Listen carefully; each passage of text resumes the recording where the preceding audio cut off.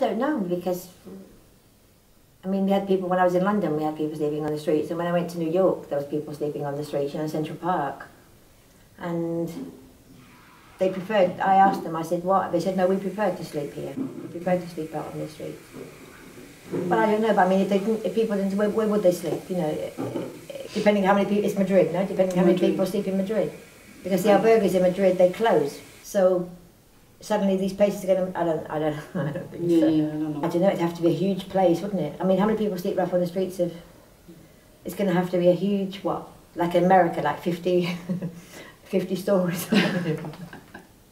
Well, yeah, just let's see what happens with this, with the lady in Madrid, and perhaps she's like Samantha, you know, bewitched. She can twist her nose, and and she's going to materialise, you know, places for people to sleep, which I don't think is going to happen. But there you go. As Mother said, stranger things happen at sea, so let's see what happens. Exactly. Yeah.